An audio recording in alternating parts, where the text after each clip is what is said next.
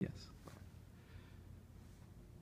Before the French Revolution, cultural music was really just a part of aristocracy. They're the only ones that could do performances in their palaces or their opera houses. After the French Revolution, the middle class was created, really, a business class, the owners of small businesses or even large businesses.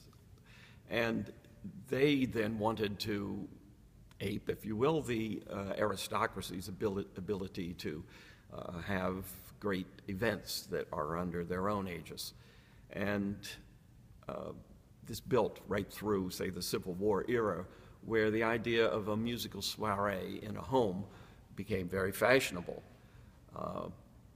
People like Chopin would play their music for friends in a soiree. Well, one of the great historic examples is Franz Schubert, who would have all of his friends together for what they called Schubertiade, an evening of Schubert. There would be his new piano works. There would be perhaps a string quartet. There would be songs.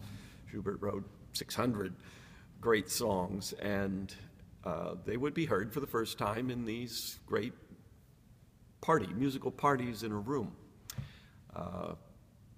This built through all of the 19th century and was really only kind of squashed, if perhaps diminished, by the advent of the gramophone, when record players brought all kinds of music to any buyer's hands.